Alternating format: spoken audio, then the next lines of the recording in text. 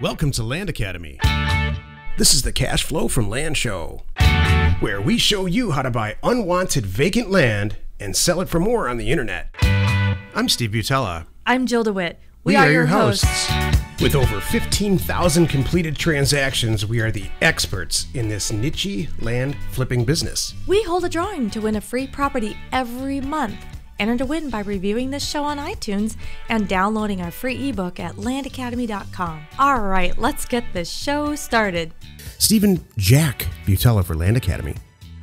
Welcome to our Cash Flow from Land show. We show you how to buy property for half of what it's worth and resell it the next day.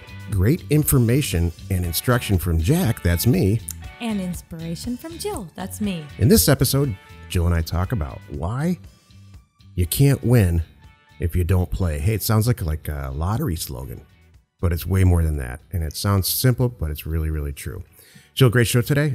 Before we start, let's take a question posted by one of our members on successplant.com, our free online community.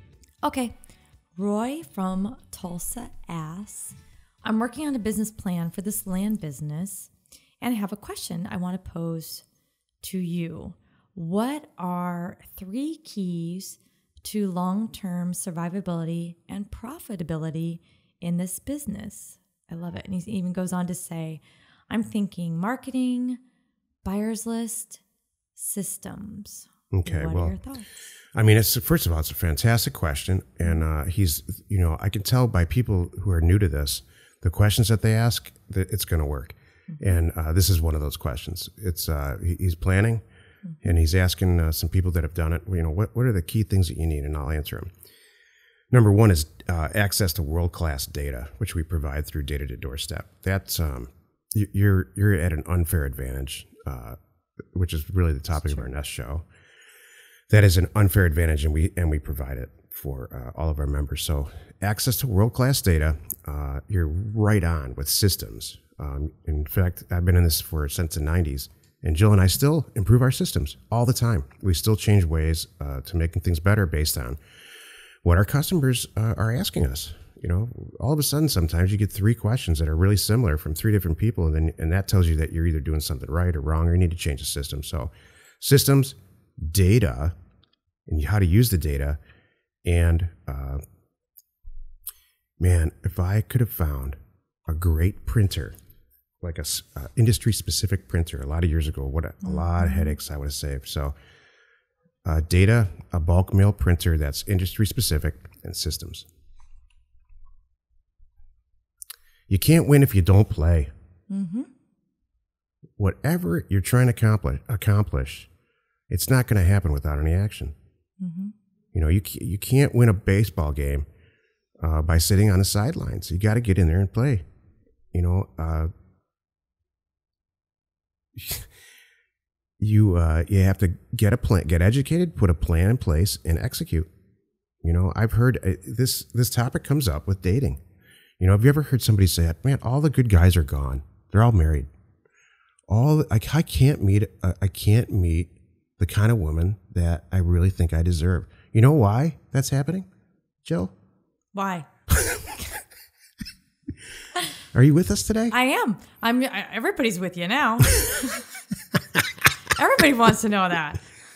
Because you're not trying hard enough. You're not putting a plan in place. You're not going to the right places. If you love art, go try to meet your man in an art museum. If you are a vegetarian, don't hang out at the meat counter. You still could meet a good person, but you may not be happy because you're doing it wrong. You're there for the wrong reasons. That's what I find. But you're right. You got to get out there and do it, do it right, and do what is important to you. If you like to dress up like a hooker and drink too much, that's the kind of man you're going to end up with, the guy who likes that kind of thing. Oh, no. Oh, my gosh. I am trying to think, what message, when you met me years ago, what message was I conveying to you? Jill asks me a lot. She's like, is this too low cut? Can you see through this? You have a whole thing about I do. Being too voluptuous and exposed in that kind of area. And you never are. You really never are. Because I pay attention. I don't want him to. I want to be classy. I think it's important for a woman to be classy. What? I don't think you could not be classy if you tried, love. Thank you. So my point here is you got to get in the game and play. You know, there's a ton of people in a success plant, you know, way, way, way more than any that have ever, you know, made the decision to get involved financially. You know, so I'm not sure you're not going to, they're sitting on the sidelines. So that's worse than not getting in there at all and not even knowing about it or thinking about it. It's just like torture. You know, all the time I was playing sports when I was a kid, it's like, man, come on, put me in. So, right. So you're saying that's worse? Yeah. Yeah, I agree. If you know it about it and you can't do it, but you can. I'd rather not be on the team than sit on the bench. Yes. I like that. That's really good. Thank you. This is the portion of the if-then segment of our show. If you do X, then Y will happen. If you want to make a living in real estate as a real estate investor, then surround yourself with people who have already accomplished it, like us. Educate yourself and get on that path. Get in the game. If not, you know, relinquish your username at successplant.com. That's good. You know, it sounds... it is easy. A lot of people don't do it for some reason. That, you know, whatever it is, you got to surround yourself with those people. Say, you want to be an actor, you know, you gotta put it out there too, whatever you want, and let people know what you're trying to do. Hey, I'm really working on growing my, you know, acting career, and get out and meet some people. So, like, we met that guy a couple weeks ago. You remember that? We all knew he wanted to be an actor, and he was actually really, really funny, good guy. I think that guy's going to succeed. I do too. But he was doing it right. He was putting it out there and asking people questions. And what was really interesting he was surrounding himself with not necessarily people who are in acting, because that's not us, but he was clearly surrounding himself with successful people. He's in the right town. Right? And asking successful people, i.e. you, really good questions about being successful. You know, just like the question today. I can tell, but just by that question, and same thing with this kid, that, you know, you can tell that they're looking at it the right way. Oh, yeah. Here's a wrong way to ask a question. Why, you know, how do you make a lot of money? I want to make a lot. How did you get to quit your job at that age? Those are pie in the sky. You know, how do you be a real estate investor? That's not. You haven't made a decision yet. You know, what's the secret? Those are all not the right questions. We don't get too many silly questions like that. You know where I see those kinds of questions from people who are out there? Maybe they're our competitors, maybe they're not. I'm not going to mention any names, that are saying, you know, here's the secret. There's no secret. There's no secret. Get some world-class data. Get yourself a great printer, get involved in a group of people like us, or whoever your group is, and take action. Pull yourself up by your bootstraps. Stop listening to the people that are stopping you in your life from accomplishing something, and don't dress like a hooker.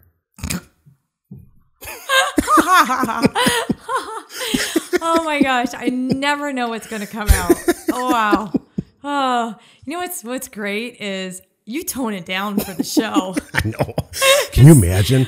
Okay. We just for one day, we should have microphones on around the office. Oh my goodness. And both of our careers. Stephen, you and I were walking down the street the other day thinking, can you imagine if someone was pointing one of those mics that you could pick up sounds from, you know, however far away? Like, it's got a dish on it. Yeah, like they're pointing it, like if anybody could hear what we're sharing right now. And it's stuff that, I mean, you should share it with your most trusted, you know, person.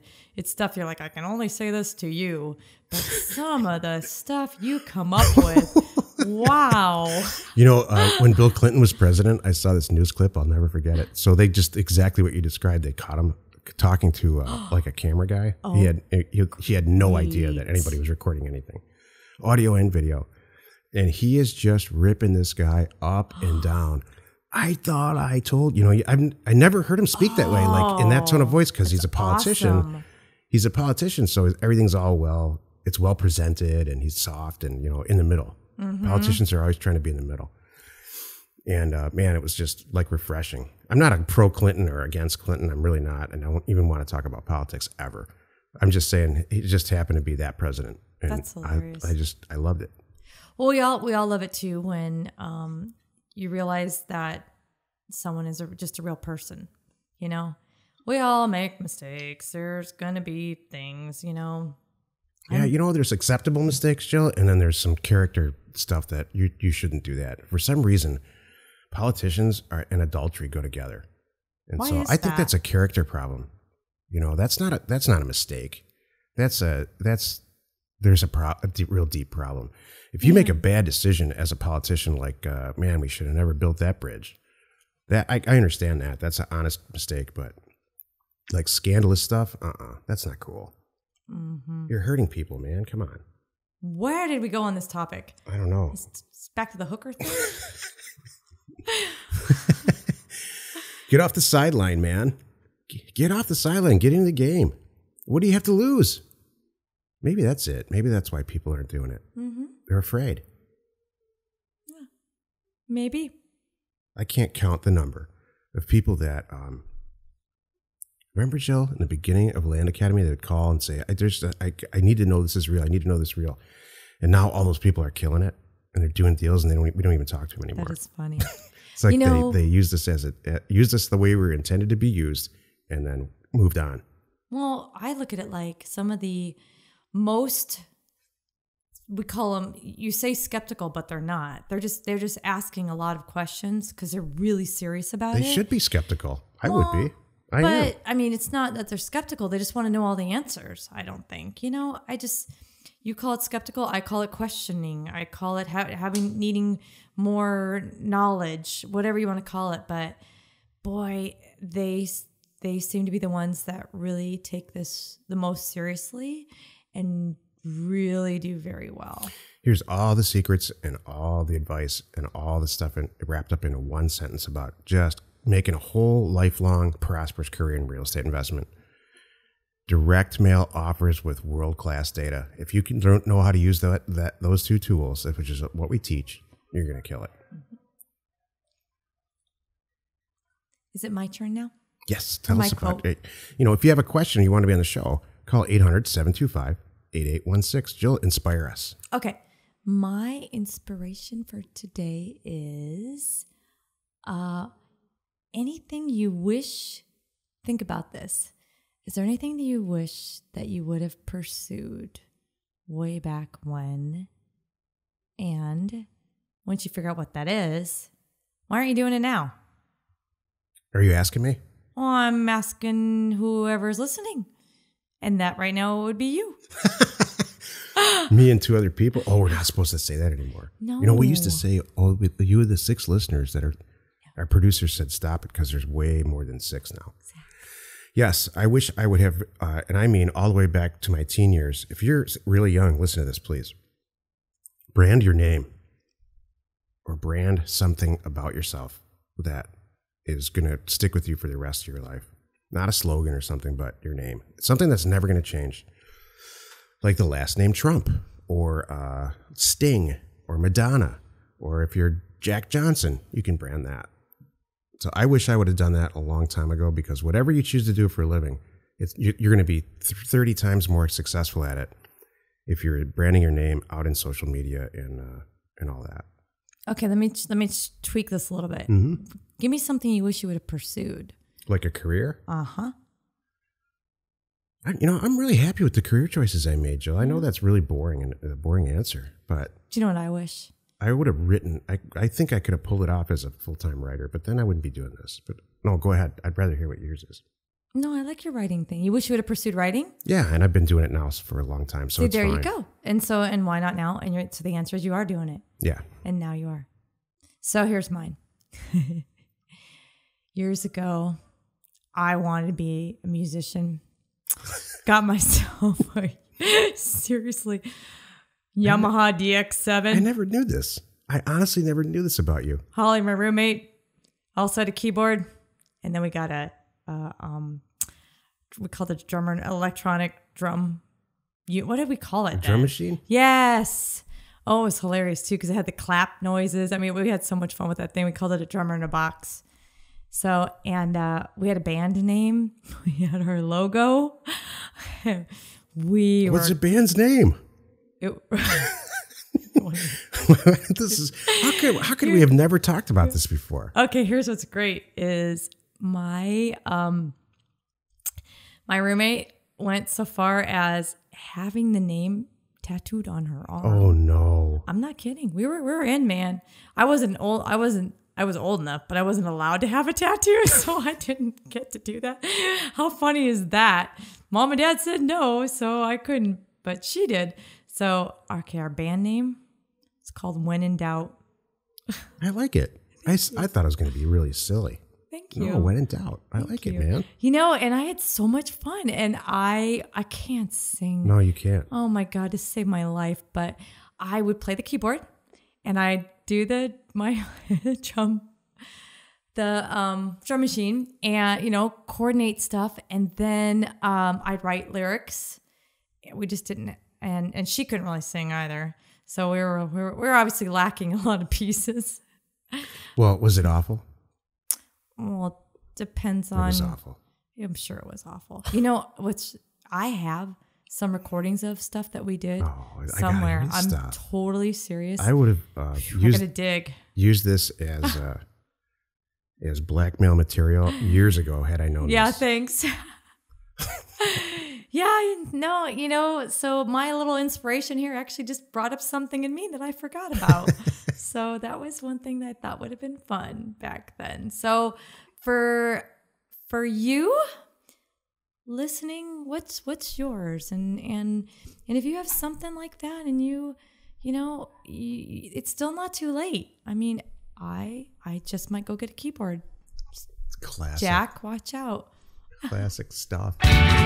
Join us in another episode where Jack and Jill discuss how to use information, that's me, and inspiration, that's me, to get just about anything you want. We use it every day to buy property for half and sell it for way more immediately. Good show, Jill. That was fun. Cracking me up about that band thing. It's awesome. I mean it. I can't wait to hear the tapes. Yeah, I have to. I mean, when I say digging, I gotta do some digging. Was it like, like alternative music, like Depeche Mode? Oh, it was all technical. I mean, it was all electronic. Answers all the questions about why you like Yaz and all that. Yes. Makes total sense now. Now, you know what? I used to study all those magazines, and I would go to some of those shows. I don't think I ever shared this, but I went to some, I can't remember what they were called back then. But it's music. It was all electronic music, and they would introduce new products and things like that. And I learned all about different old keyboards and old systems, and they're called Moogs, I think. And Moogs. Yeah. And I would get all into that. And then I even took some sound recording classes. I love that stuff. At college. And this podcast is my excuse to buy toys and to horse around with that kind of stuff. Yeah. Oh, well, yeah, there you go. You're right. Now we have all the equipment. I just can't sing. That's not fixable. No, you can't fix that. It's hilarious. Hey, you can't win if you don't play, right? That's right. Let's go buy something for half price today and resell it. Jack and Jill, information and inspiration. We hold a drawing to win a free property every month. Enter to win by reviewing this show on iTunes and downloading our free ebook at landacademy.com. If you want to get involved or you need more information about our profitable, niche real estate operation, call 480-467-0359. You just might get Jill at the other end of the line. landacademy.com. You are not alone in your real estate ambition.